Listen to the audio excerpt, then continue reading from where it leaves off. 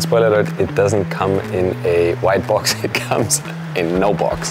So with the USB-C cable, and that's about it.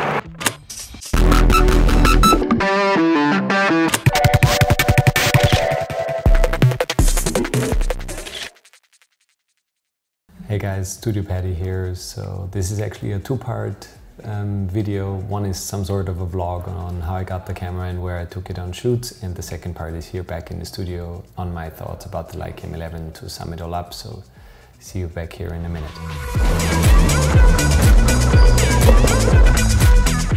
Just stepped off the plane from my shoot in Essen, and I'm gonna now pick up a very exciting thing at my local photography shop, Fotoküche. I think it comes in a really neat white box.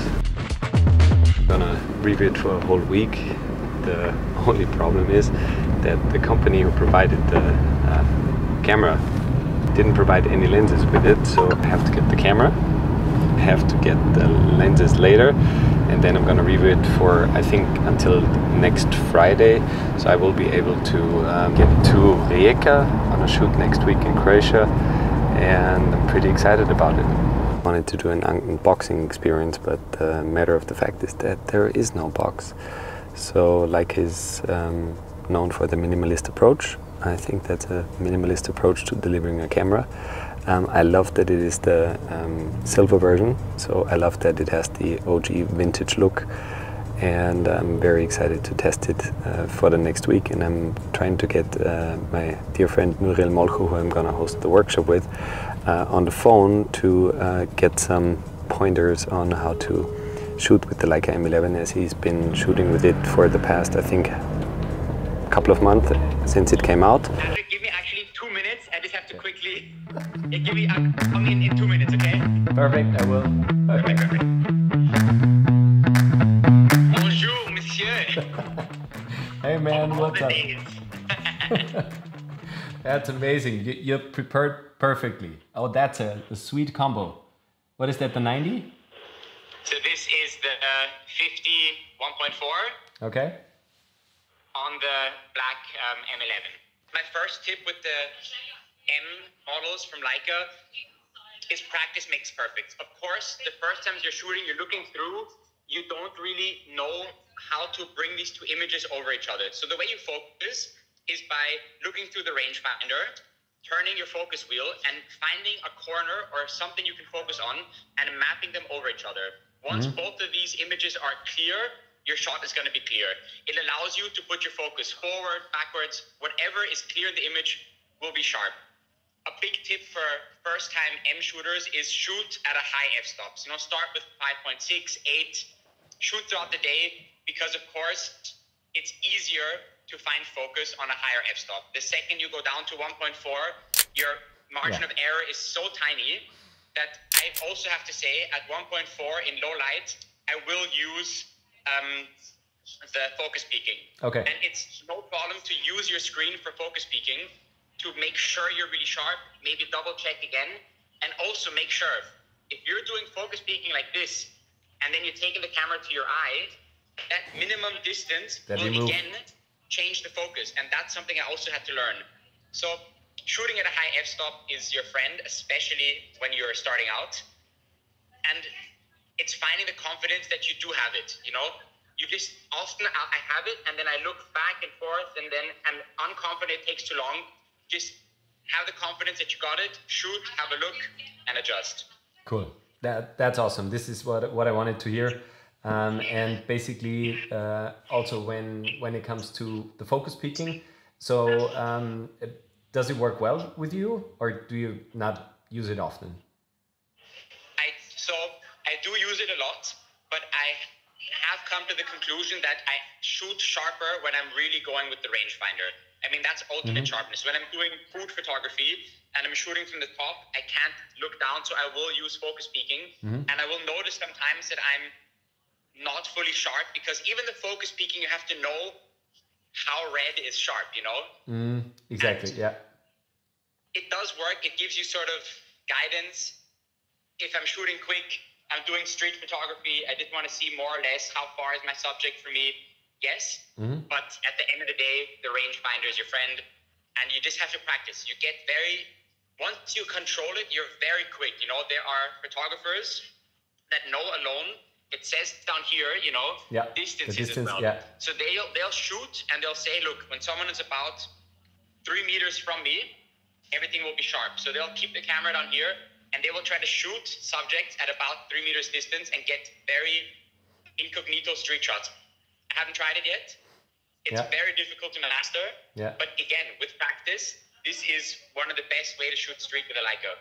Cool. Check the distance, high f-stop, and shoot from your hips. Yeah. One more thing. Do you shoot in DNG and JPEG?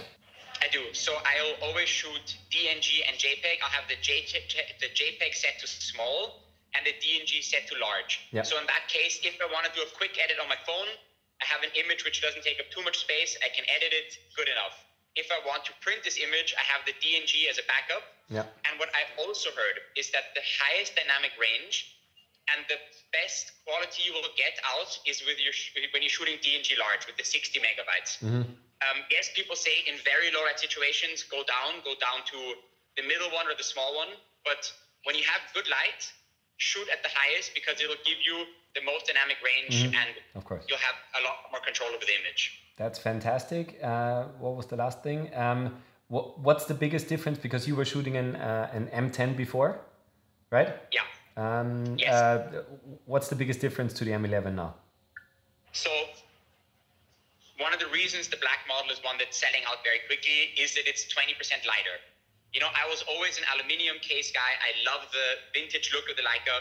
But when you're carrying a camera around all day, especially with a heavier lens, then this little bit of less weight does make a difference. The M10 in black, I mean, it's the lightest Leica camera I've ever held. So that was a big benefit. Then the longer battery time is a big benefit. I do love the customizable buttons. So what I'll often do is when I notice, I don't know, I'm not creatively inspired, the light situation isn't so nice, I'll try to switch to a different profile, maybe monochrome, maybe monochrome high contrast, maybe vivid, maybe flat. So there are presets on the Leica and you can shoot already in black and white, and I can very quickly adjust that with a customized button. So with me, I have it on the wheel and I click on it and it lets me choose my film style. Cool. Then I'll just quickly switch black and white. I'll do some black and white shots, maybe get into flow again, and then go back to natural or vivid. That's awesome. I mean, it has internal storage. We've all been in the situation where we've forgotten an SD card. SD card has an error. You know, you were loading pictures on your laptop. You took the camera out. So you have internal storage. You will always be able to shoot, no matter what, which is a great thing. Fantastic. Cool. And anything else that I should know about the camera? Anything else? Because I'm very excited. I have the silver model. I'm still waiting for to get some lenses, but Leica is helping me out. We finally found some lenses for the M11. We're gonna pick it up at the Leica gallery here in Salzburg. Kommst du eigentlich mit der Kamera oder was? Ich vlogge das was. Hi. Hi. Servus. Hi.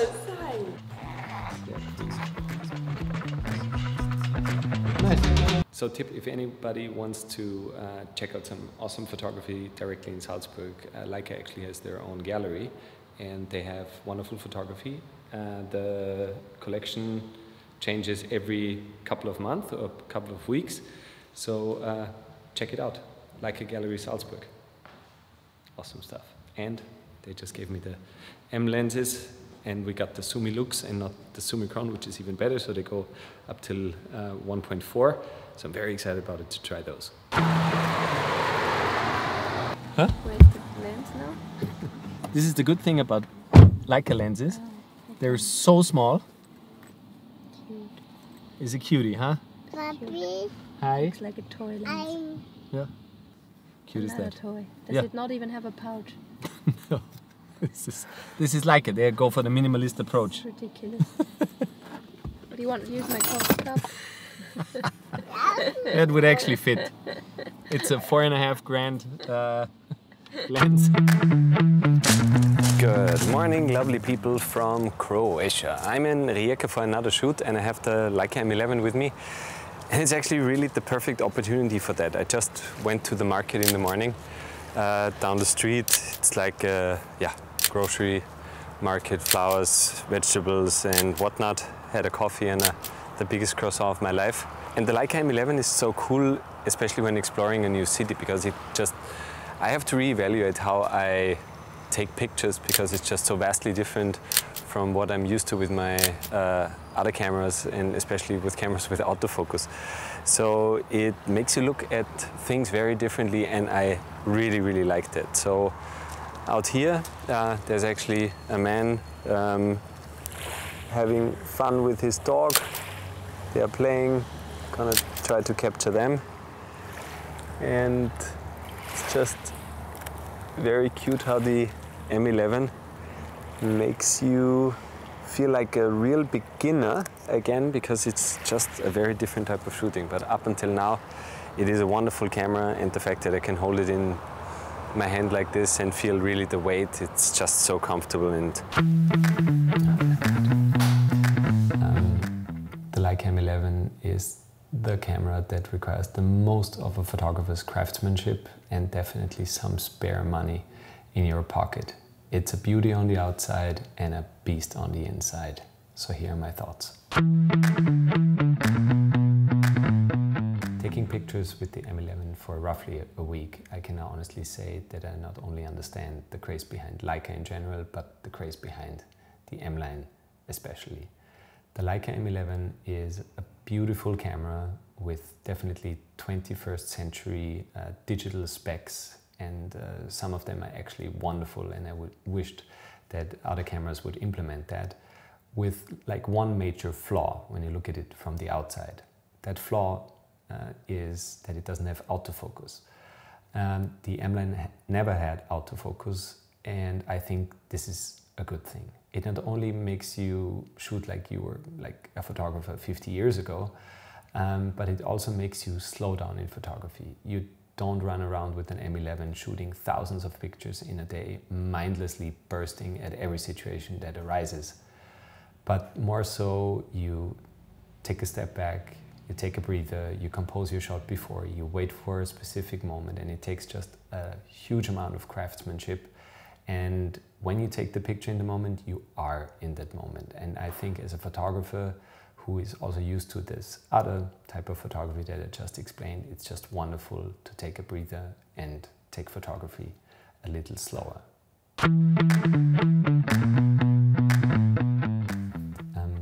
When it comes to the body, the Leica M11 comes in two varieties, a black version and a silver version, where, as Noel told me, the black version is even 20% lighter. I don't mind the heaviness of the M11 in silver, but I still would love to try it. The body is obviously beautiful. It would never have a flip out screen ever. I think Leica is just not doing this with this very purist line of cameras. And it's still fantastic because the sensor is a 64 megapixel sensor with the well-known Leica color science in it. And it also gives you one thing that is very important for me as a newbie to the M-line, which is focus peaking. If you're not used to manually focusing your shots and you don't have a lot of experience or basically craftsmanship in that, meaning that you went out and took 15,000 photos just with manual focus, you will struggle a lot. And as Nuril said it, when I got the camera, it's like, are you prepared to take a lot of blurry pictures? And he was right. But with focus peaking, Leica gives you a modern twist on a very classic camera, and I actually managed to get most of my shots in focus and not too bad at all. I would love to have the Leica M11 as my day-to-day camera. As I said, it's such a small body, and the Leica M lenses are just not only gorgeous in design, super teeny tiny and deliver great image quality, but they also make the M11 a combined masterpiece to take it with you every day. You just pop it into a little bag with two lenses and off you go. You're basically set for any type of shooting you want to do. The Leica M11 has one thing that no other camera has, or at least none of my cameras has, is internal storage of 64 gigabytes. And I honestly love this so much, and I want every camera manufacturer to adopt this in their cameras, because sometimes, even if you're very vigilant with your photography, you sometimes forget your SD card, but Leica makes it possible that you can do that and still can take great photos.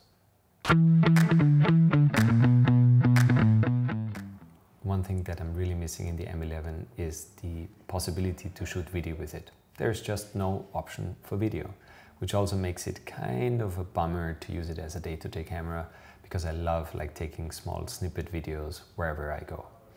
And when we are at this point, so please Leica, if you ever do a M12, which will probably take a couple of years, but maybe you can think about including this option in your next update. And while we're at it, if you ever do a Q3, please skip the 28mm lens and put in your wonderful 35mm 1.4 Summicron lens in the Q3, and I will buy this camera like I buy ice cream on a hot day. We all know that Leica usually comes with a hefty price tag, and the M11 is definitely no exception. The camera will set you back 8,500 euros. And if you add like 1 or 2 lenses from the Summicron or Summilux line, you can add another 3,500 to 5,000 per lens. But then again, you cannot really say if the camera is worth it or not, because the M11 is a camera that doesn't fit into any category, as I said earlier. You don't have autofocus in a camera that costs like 8,500. It doesn't do video. You don't have a flip out screen, like nothing that cameras nowadays usually deliver. So I think making a case of is it worth buying it cannot be made, because the Leica M11 does one thing perfectly. It really makes you fall in love with photography over and over and over and over. And through this struggle, and even if you pay a lot of money for this struggle, I think it is making a valid case that it is totally worth it. And I have to put up a big nice jar where I can already put money in and save up, because like really one day I want to own a Leica and maybe even a Leica M model. So guys, thank you for watching. If you have any questions, any experience with Leica, please drop it in the comments. If you want to subscribe, I don't mind that. Hit the like button, and I will see you in the next video. Bye-bye.